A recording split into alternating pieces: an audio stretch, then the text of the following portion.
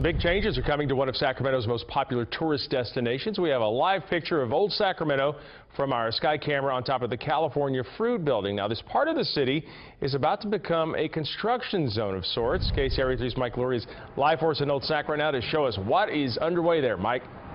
Well, Gulson, the changes are going to start right here at this pedestrian bridge on K Street, but even bigger changes coming right here along 2nd Street, which will become a construction zone because there's soon going to be a bridge here linking Old Sacramento to downtown. They look like Christmas lights, but these colorful LEDs will pave the way for a brighter tunnel linking downtown to Old Sacramento.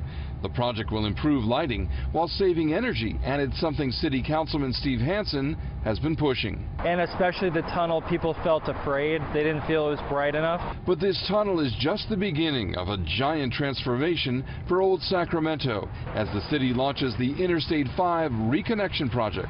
One of the things we hear from people over and over again is Old Sacramento is hard to get to.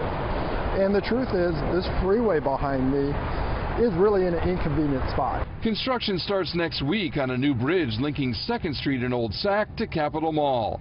The $11 million project will create a new entrance for cars, bicycles, and pedestrians to enter Old Sacramento. It's really going to change the way this area looks and feels, and it's going to make it really inviting. Portions of 2nd Street will be closed down while engineers construct a sound wall for the new bridge that's designed to block out freeway traffic along I-5, allowing you to hear more of the historic sounds of Old Sacramento.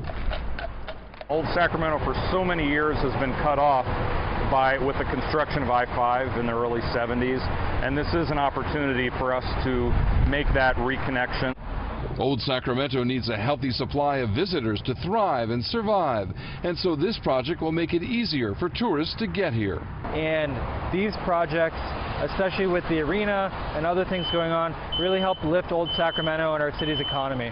And that construction project expected to be completed by October of 2016, the same time frame as the new downtown arena opens up. Reporting live in Old Sacramento, Mike Lurie, KCRA 3 News. And Mike, we know so many people use I-5 in that area to get to and from work or other places. Will drivers there notice anything while construction for this bridge is going on? Yes, Golson, they're definitely going to notice some changes, especially in the southbound direction, because there's going to be some shifting of the lanes there in order to have greater access to building the bridge. So they'll definitely notice that in the next couple of months. All right, so we'll get ready for it. Thanks, Mike.